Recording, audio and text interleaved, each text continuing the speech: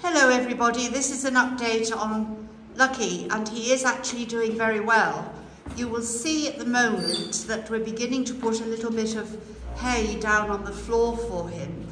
And I've had lots of questions I'm going to try and answer now. Firstly, why he was in a bare stable, and secondly, how does he poo? So I'll now explain. He was in a bare stable, of course, because his insides were in such a mess, he couldn't run the risk of being allowed to eat any of the hay, and we had to keep his system very, very clear in case we needed surgery.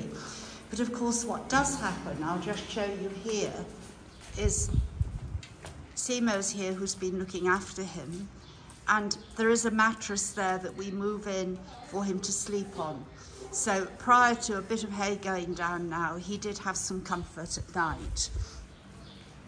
Now, I'm going to show you, this isn't very nice, but that's his poo. People have asked me, how does he poo? And how it's managed is, Simo's been in this morning. There's Simo there. He's been in with Khalid.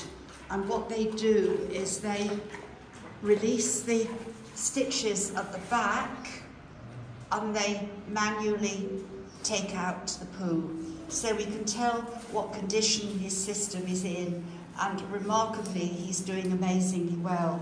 On that they can make a judgment about the sort of food that we give to him. He is the most amazing little donkey.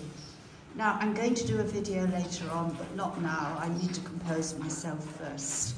We are almost 100% certain that the injuries that have occurred are as a result of sexual abuse. Something that I think is quite important is I've got Simo with me now, and I can talk about these things to the men here without any embarrassment, and they understand. That would not have happened at one time, and it shows the progress we've all made together. But I will talk a lot more about it when I actually do a video for you all. So there we are. All the prayers have been answered thus so far. We're not completely out of the woods, but we're not going backwards, we're going forwards.